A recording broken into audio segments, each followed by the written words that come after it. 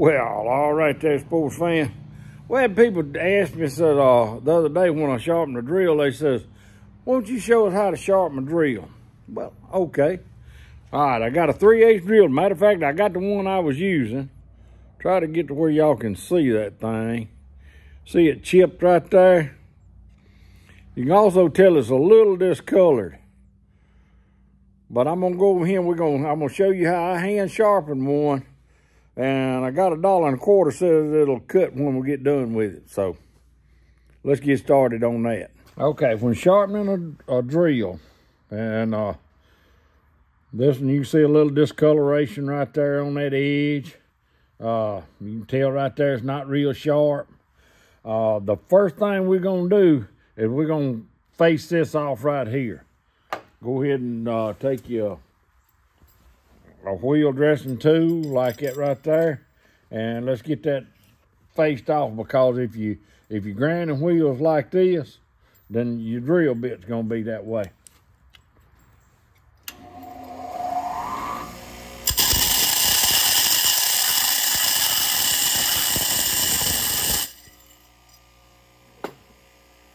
You want to make sure everything's good and flat. You want to have you some water. Need you some water right there so you can dip it in. So all I'm gonna do is I'm gonna put that drill up there. I'm gonna square this edge up to the face of the grinding wheel and get that edge right there on the cutting edge of it.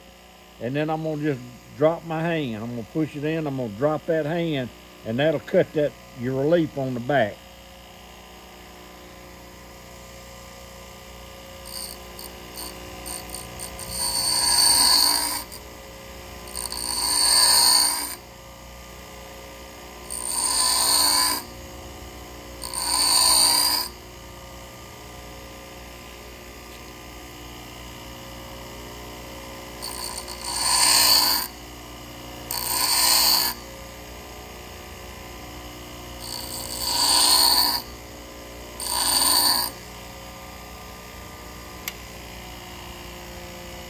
Then there you go.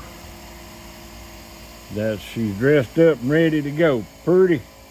Well, wait a minute. That's off just a little bit, looks like.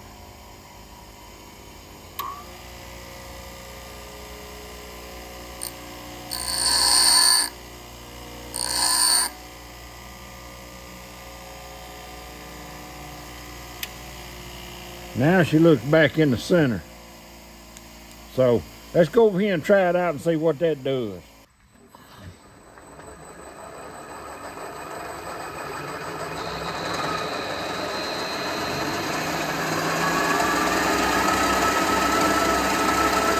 Look at that.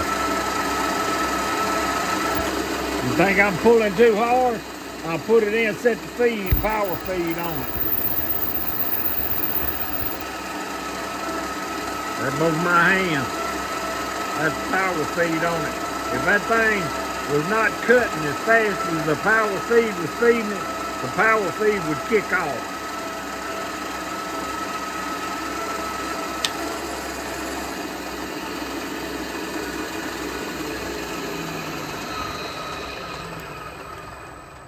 Well, all right there, sports fans, that's all it takes to sharpen your drill bit by hand.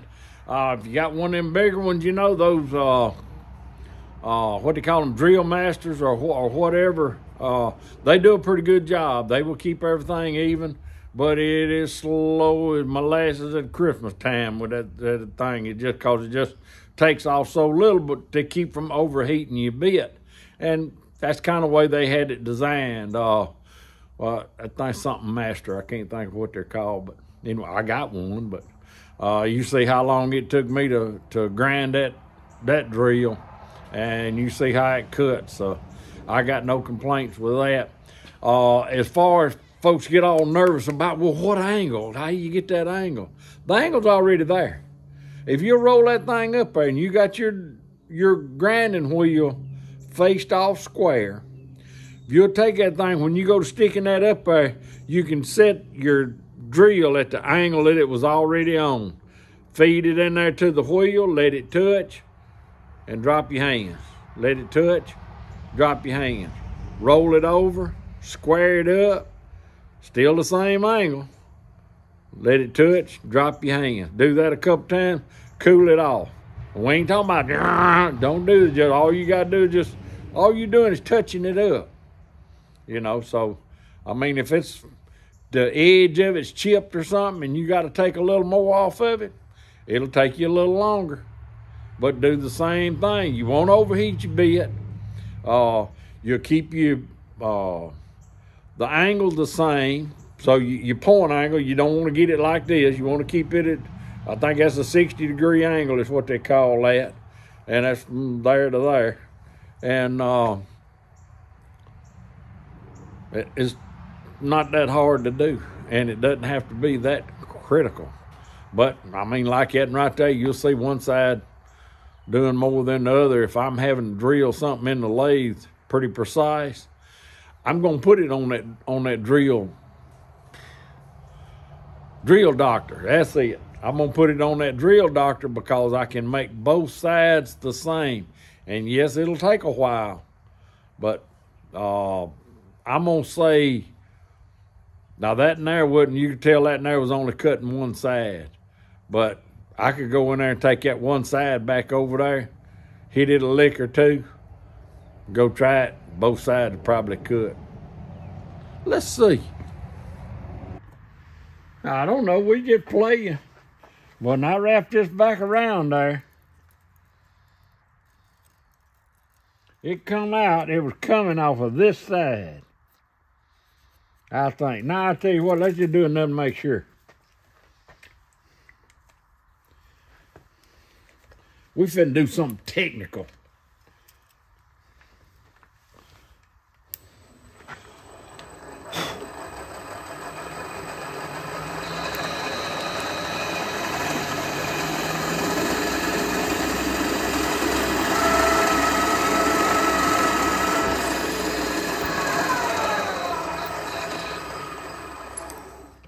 Well,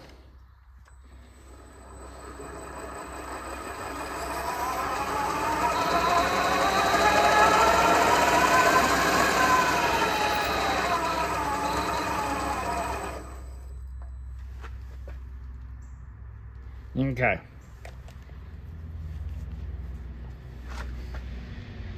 Yeah, see, down in there, that other one has a curl coming off of it too. But this is the flute that the longest curl is in.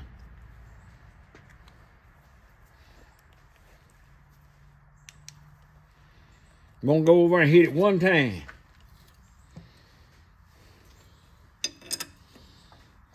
Let's see.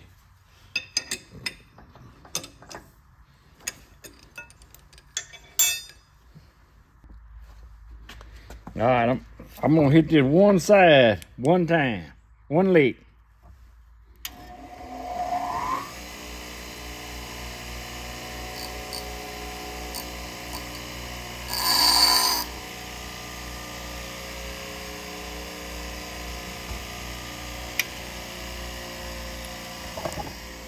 Now then, we'll go over and see what that'll do.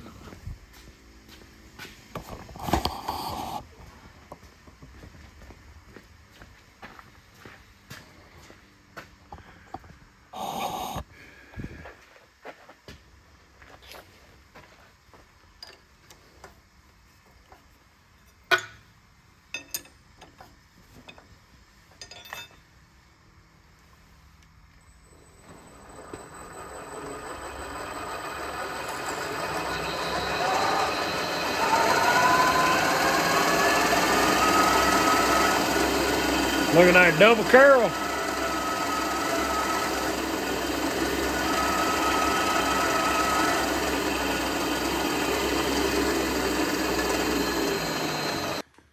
Well, all righty. You asked for it. That's the way I do it right there. That's the way I hand sharpen drill bits. Make sure you do the same amount on both sides. Keep your pressure even. Keep your little water there. Do it a couple of times. Dip it in the water. Keep that thing cool. Like I said, as you can tell on that bit right there that the other day when I was trying to drill them holes with it, you saw now I changed the drill bit. that it had done already discolored it some because it had gotten it hot. So there you go. Same drill bit. I just kind of cleaned her up a little bit, and you see I drilled 2 holes through. I think that's about a 1-inch thick block. So can't argue with that right there. So anyway, I hope that that helps you some in sharpening the drill bits. But like I said, make sure you, make sure you turn that thing where you start on your leading edge. Take it in at that same angle. The angle's already there. Just even it up and put it on there. Make sure you dress your wheel first so it's good and flat. And because if your wheel's like that, the edge of your bit's going to be like that. So anyway, get that thing squared up there. Try to keep your point in the middle. Keep a look on it, because if you sharpen it too much on one side, you'll see that point ease over on one side. Keep it in the middle. Keep her sharp. Keep her drilling. Now then, so when you do have one side that's cutting a little, just a tad longer, mark it. Look down in there, see which side's cut. Mark it, take it over there, hit that side right there. You seen just how much I hit it. And she went to pulling double curls out of it. So there you go. Like I said, those drill doctors are nice. They keep them even, but they are super slow. But takes you a little bit to figure out how to use it too. But like I said, they do a pretty good job. So if I got something going on that I'm having to drill, here's the thing about it doing on just one side. A hole like it don't matter. A hole in about anything, it doesn't matter. If you're going through the center of a shaft, it matters, because that sharp side is going to start walking, and it's going to start walking off. So then if you have to drill one from one side and one from the other, your hole in the middle is going to be like that instead of like that. So that's kind of why you want to do that. You know, if you can drill it small, if you can ream it out, but you're only talking about a reamer, and you're going to, you know, a couple of 3,000s, all they going to cut. So anyway, that's how you sharpen a drill bit by hand. Or the way I do it anyway. I hope this helps you. I hope you learned a little something from it. And maybe it'll save you some time in the shop on your own little projects. I will say this while we're talking about drill bits. If you are drilling through some some thin stuff,